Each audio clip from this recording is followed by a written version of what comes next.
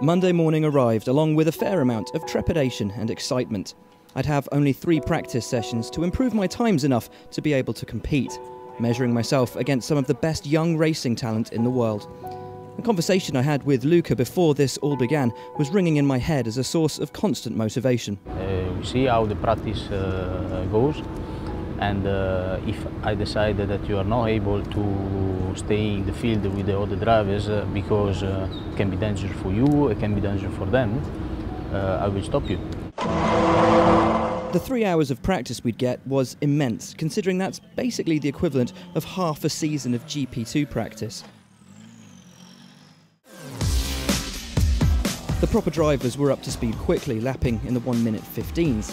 I, however, was down in the 1:30s, my opening gambit as I tried to take in my surroundings and not get in everyone's way. The next thing I knew, as I concentrated on my mirrors, I'd taken too much curb and spun off onto the grass. Firing the engine back up, I brought the car back to the pits.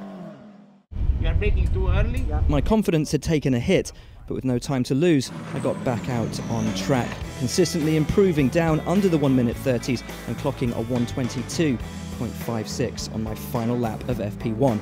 Good, but still 8 seconds off the session leading time.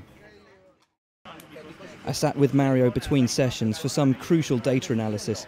My biggest takeaway from the first session was just how much later and how much harder I could and should be braking. The biggest difference that a normal driver has when coming to the car is to adapt the driving style to downforce. It's very difficult to understand how much pressure you can have on the brake and how much is the car able to stop where you want. With that in mind, I was able to lower my lap time to a 1:19 in second practice, down to within 5 seconds of the session leader. I was starting to get closer. The third and final session was the one in which I'd hoped to make the biggest changes. But coming out of turn 4, shifting from 3rd to 4th gear, my right foot went flat, the rev screamed, and the car slowed. Back in the garage, my mechanic Paolo informed me the primary shaft had snapped in 2. Nothing I'd done wrong, which was a relief, but still, I'd lost that most valuable of practice time.